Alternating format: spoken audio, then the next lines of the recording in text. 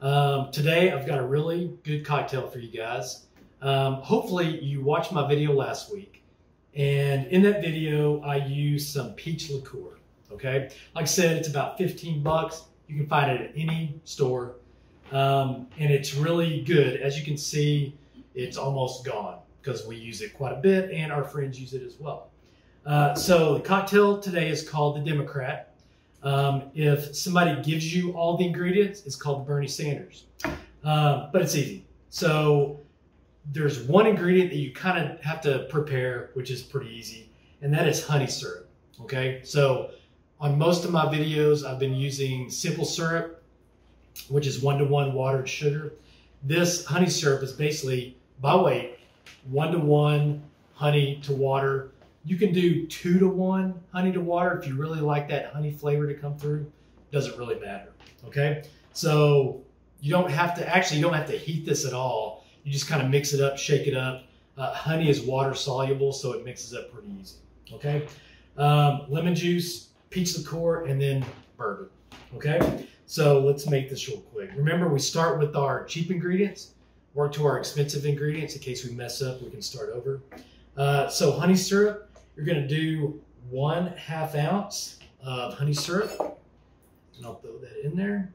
And what I like to do is use syrup first, because when I put the alcohol in there, it kind of washes out my measuring cup on there. And then you're gonna do like a hair more than 1/2 ounce of peach liqueur. Okay, so if you like it really peachy, go like 3/4 of an ounce. But I'm gonna go just right over the line, if you can kind of see that in there, just right over the line of 1/2 ounce, okay? And I would call this probably, I don't know, 5/8 of an ounce or something like that. I don't do math, so that's probably a little bit more than that. And then fresh squeezed lemon juice. Always use fresh squeezed.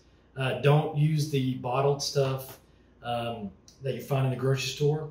And we're gonna go with 3/4 of an ounce of lemon juice. I squeeze this right before we turn the cameras on. And then we're gonna use 2 ounces of bourbon.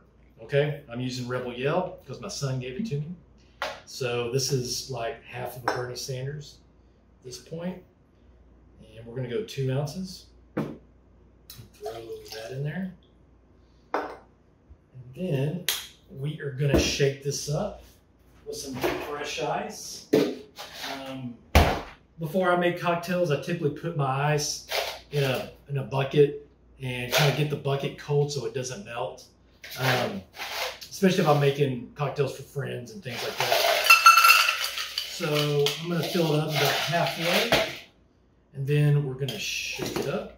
And you need to shake it for 10 seconds.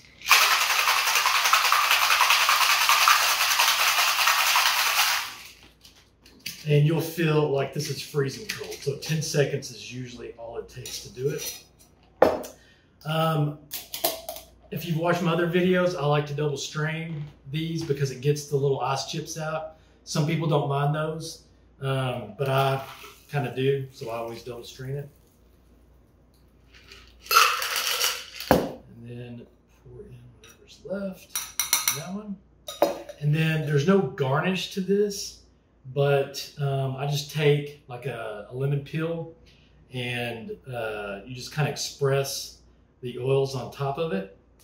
And that is your cocktail right there. That's a Democrat. I'm gonna take a little taste. And that is fantastic.